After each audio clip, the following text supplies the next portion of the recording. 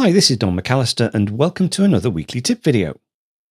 One not too obvious feature in Safari is the ability to switch on private browsing. Now, when invoked, your browsing history is kept private, along with some additional functions to further protect your privacy. However, there are some differences on how it operates on both macOS and iOS. So let's start with private browsing on the Mac first. As you can see, I've opened Safari and I have 3 tabs here, Screencasts Online. I also have one for the Bing website and one for Apple. Now, the thing to point out here is in the Smart Search panel here, this is a light background. I've also switched off dark mode as well, just to make things a little bit clearer when we go into private browsing. Now, on the Mac, the way into private browsing is using the File option. So File, New Private Window, or Shift-Command-N, and that will produce a new Safari window, which is slightly different. And as you can see in the Smart Search panel, we have this dark background. There's also a message directly underneath. Safari will keep your browsing history private for all tabs in this window. And after you close this window, Safari won't remember the pages you visited, your search history, or your autofill information. Probably worth mentioning that it won't display downloads in your downloads list on a non-private browsing session, although those files are left on your Mac, of course. And also some changes to cookies and website data aren't saved as well. But let's go ahead and log on to a different website. So we'll go to ESPN. Let's say you want to keep your sports fanaticism private. We'll go to ESPN. Okay, and we'll create another tab. I'm going to accept cookies here. We'll create another tab.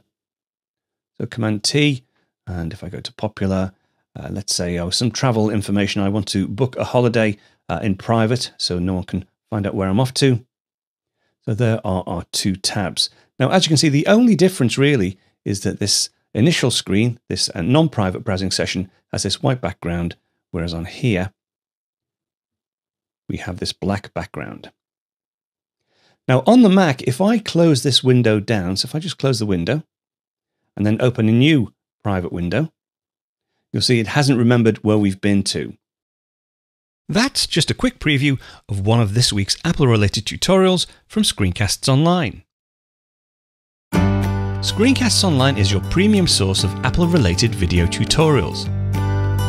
All of our members get access to brand new, up-to-date tutorials each week, as well as unlimited access to our entire video archive full of Mac and iOS-related tutorials.